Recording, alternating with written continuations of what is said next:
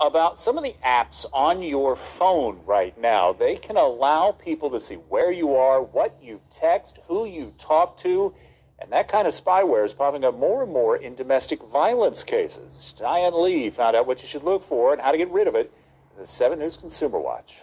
If a stalking app was put on your phone, would you know it? Tech expert Logan Stagg says very unlikely. Generally, there's no way to tell without doing a forensic investigation of the data on your phone. After all, the tracking apps have no icon, but behind the scenes, the spyware can track your location, see texts, emails, and photos, and in some cases record you. Stagg says the way one of his clients learned about it is usually the only clue from the stalker himself. Because he had information that he shouldn't have, like when she was in North Carolina, where she had gone, who she had talked to. That story becoming all too familiar for Leslie Potts, a legal advocate for safe homes in Spartanburg, who says stalking apps are a growing problem for domestic violence victims. You feel for these clients. I mean, their privacy's been invaded.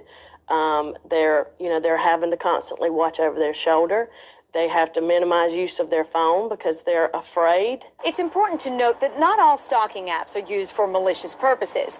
Parents can use them to track teenagers or grandparents with Alzheimer's. Stagg says if you suspect your phone may have a stalking app, a factory reset would clear it, though some apps block that. Otherwise, check with your carrier and your iTunes or Google Play account for data access logs, evidence that could put the stalker behind bars. We downloaded logs from her Gmail account that said, when these connections were made and from where, and they all pretty much tracked to his current home. And we were able to give that to a lawyer, and she was able to litigate that case. In Spartanburg, Diane Lee, 7 News.